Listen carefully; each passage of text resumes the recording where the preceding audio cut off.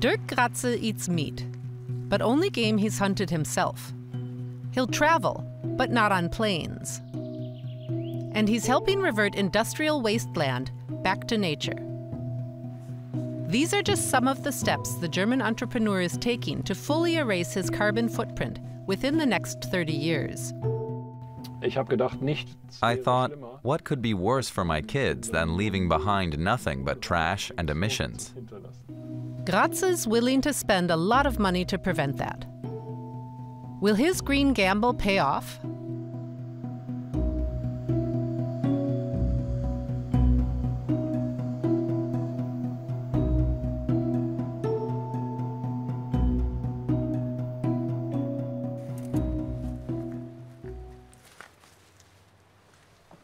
Dirk Gratzel is a hunter, out of passion and conviction. He's responsible for this patch of forest, so he's allowed to hunt here. The game he shoots is now the only meat his family eats. Hier, Emil, hier. The ecological footprint of a wild boar I shoot is almost nil. To use something that exists in nature without breeding or raising it like we do in our meat production is, in my view, the most ecological form. Gratzel knows the precise environmental impact of his hunting because 5 years ago he had scientists at a Berlin university calculate his carbon footprint. It was here, in his hunting blind, that his Green Zero project began. I sat here on a Friday evening in the fall and thought over and over, what is my relationship to nature, to creation? And time and again, the answer was, I'm one of the reasons it's disappearing and being harmed. Gratzel says he was once a climate sinner. In his former life as a busy IT entrepreneur, he flew a lot on business, ate and bought whatever he wanted to. And his car of choice was an old Porsche. I always drove big cars which had a lot of horsepower, and I really enjoyed that. Later, I bought a vintage car, an old Porsche. It was the fulfillment of a childhood dream, and I spent hours motoring around for no reason other than just driving it. That's something I can no longer imagine myself doing today. Gratzel resolved to radically change his life in 3 important areas: mobility, energy, and food. He no longer flies and drives as little as possible. He's cut his personal consumption of water and electricity by close to half, and his diet is mainly vegan. That's moved him closer to his goal of achieving carbon neutrality. But Gratzel wanted to know exactly how close. He tabulated his whole life, everything he did and owned, from his car down to paper clips. It took 3 months. What do I eat? What do I drink? Where do I go? The worst thing was when I had to document all my material possessions. I had to input every single item in my house, everything I owned, this computer, this cell phone, everything, into a huge spreadsheet. And not just what it is, but what it's made of, how it was made, how long I've used it, and what I'll do with it when I don't need it anymore. On average, people get a new smartphone every 2 years. Its raw materials often come from South America and Africa, are shipped to China where the phone is assembled, then shipped again and sold. Dirk Gratzel found he had some 16,000 possessions. He vowed to change his life and end his thoughtless consumption. I managed to reduce my carbon footprint in various categories by 70, 60, 60, 80%. Not content just to cause less harm now, he also aims to make amends for his past sins. Dirk Gratzel used to produce more than twice as many greenhouse gas emissions as the average German. Now he emits just 6 to 7 tons per year. However, in India or Brazil, the average person produces less than 2 tons yearly. That I'm still so far away from what my global budget should be shows the magnitude of the challenges we face. Dirk Gratzel meets his son Felix at a market. Though he doesn't see himself as being a perfect environmental warrior, he tries to buy mainly organic foods. Where are the apples from? They're from the region. They haven't traveled far, but I'll have to check. Okay. The apples are from the Netherlands. Will that set him back? Nee. Wir sind ja We're closer to the Netherlands than the Lower Rhine, so I think that's okay. And a conventionally produced local fruit or vegetable has a worse footprint than an organic one that comes from farther afield. Lunch with his family is on the agenda. Dirk Gratzel is married and has 5 children. It's a big relief that Dirk doesn't try to interfere in what we eat. So it's really quite easy for us.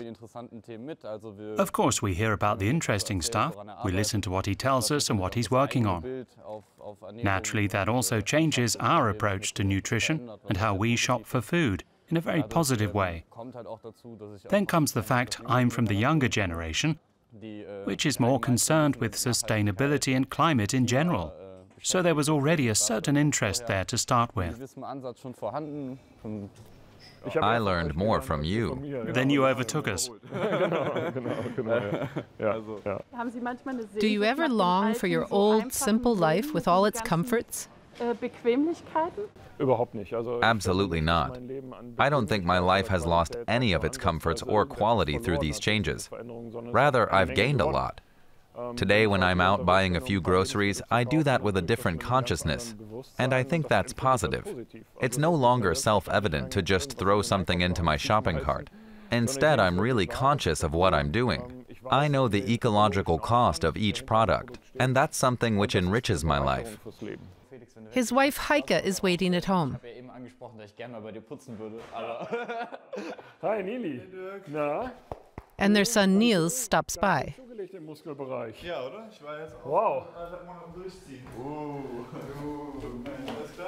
Even though his sons have much smaller budgets than their father, they still buy mainly organic food.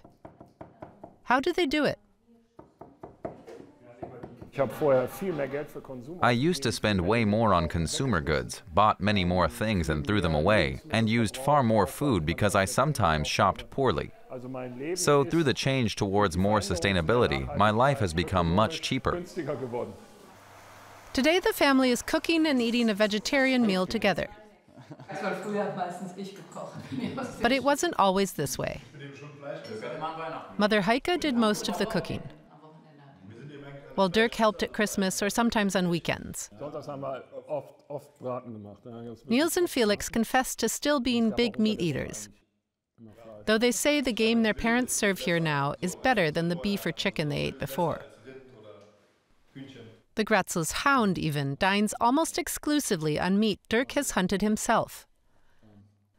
Yet even all these changes aren't enough to make reparations for Dirk's previous environmental sins.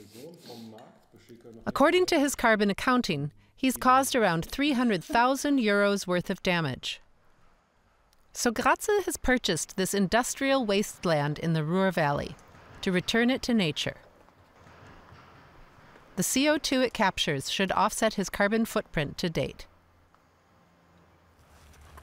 You won't be able to do much more here. This is where the makeshift office containers stood. Of course, the piles of rubble will be removed. The demolition work is pretty much done. Now they're just clearing away the debris. The 10-hectare plot of land includes a forest and some small ponds.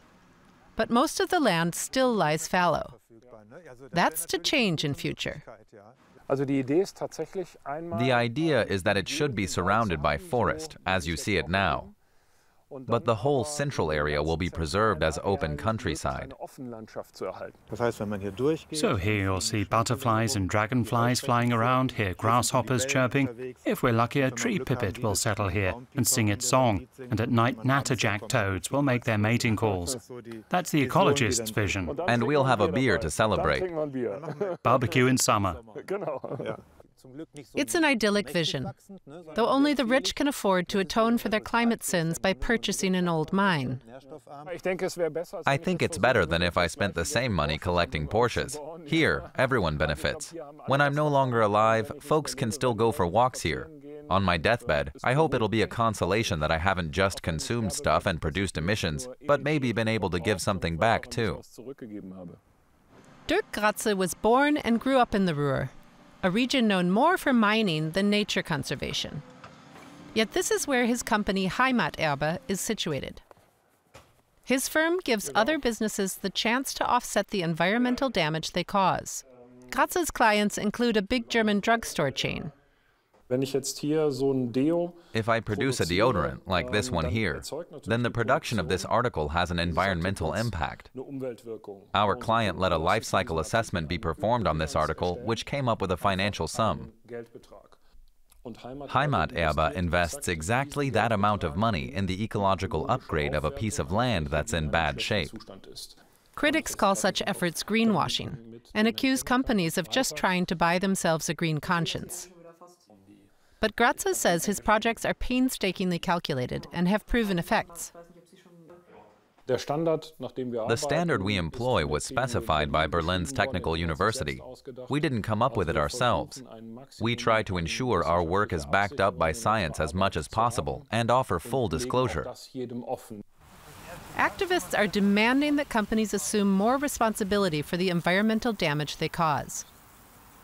Gratzel has already accepted personal responsibility and is pleased with the results, like the return of grasshoppers to a place where, the previous year, there were none.